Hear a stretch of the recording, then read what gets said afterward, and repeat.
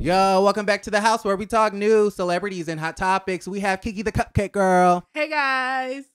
All right, so we're Housewives of Atlanta. Are you excited for Sweet 16? Sweet 16. I hope it is very sweet and scandalous. Who do you think they're going to bring back? I think they're going to bring back Candy. I think they're going to bring back Kenya. You know what? This is a very great question. Yeah, I feel like, do you think all of them are going to get brought back? I would hope so, plus Portia. I think so, and I would love to see Portia. I would love that. I don't believe it's going to happen. According to TMZ, the show is looking to refresh the long-running series with new faces, and producers aren't looking at past housewives to fill the space. Wow. So that includes Portia, Kim Zolciak, Phaedra, and Nene.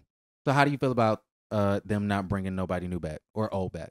I think that's a disservice to the fans because we love all of them. I mean, some more than others, of course. I think Portia would have been a great move to bring back because she definitely could have came in and shook some things up. She's too expensive. She probably is. She wants $1 million.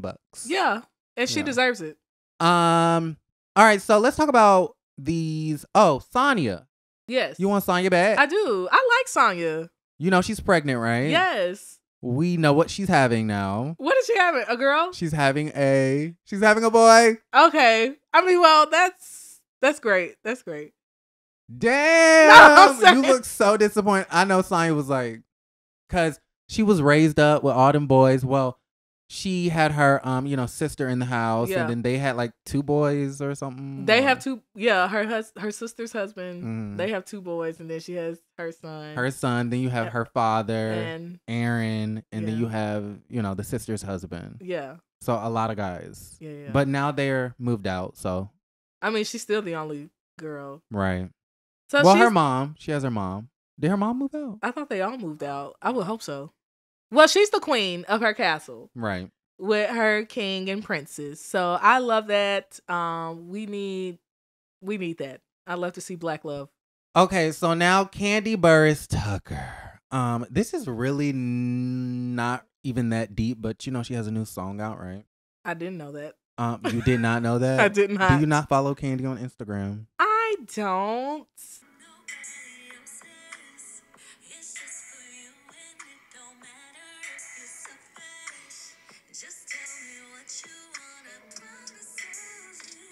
I don't hate this. It's cute. I don't hate that. It's cute.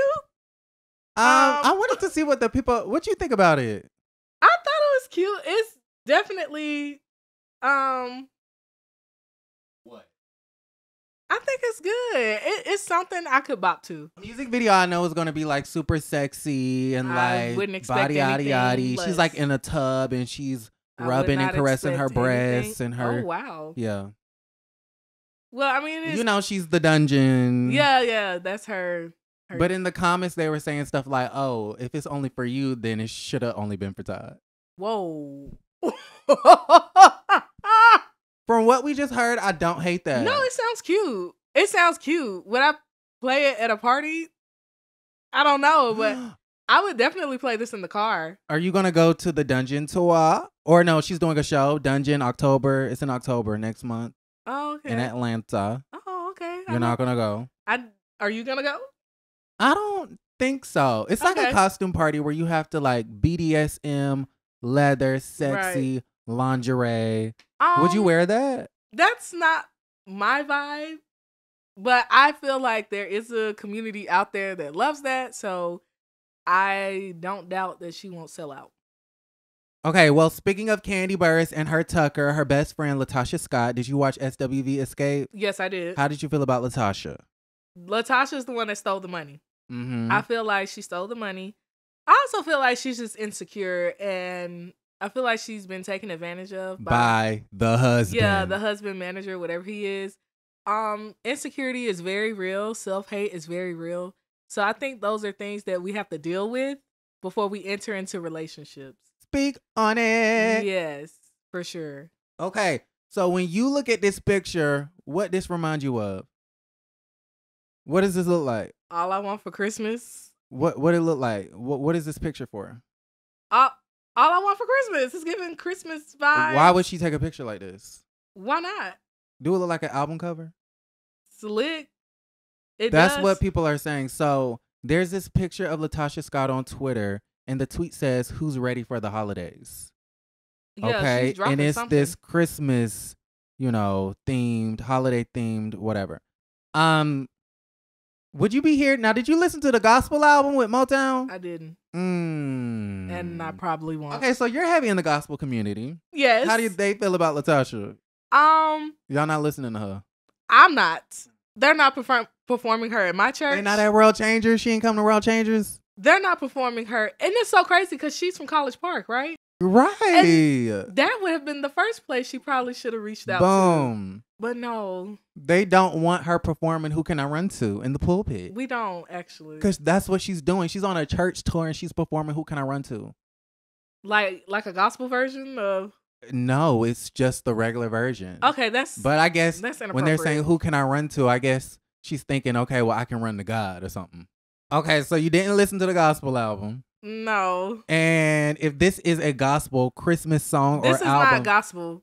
Her boobs are out. This is not gospel. Oh, so it may just be just regular Christmas music, maybe. If it is music at all. It's probably like Santa Baby. Like, I feel like that...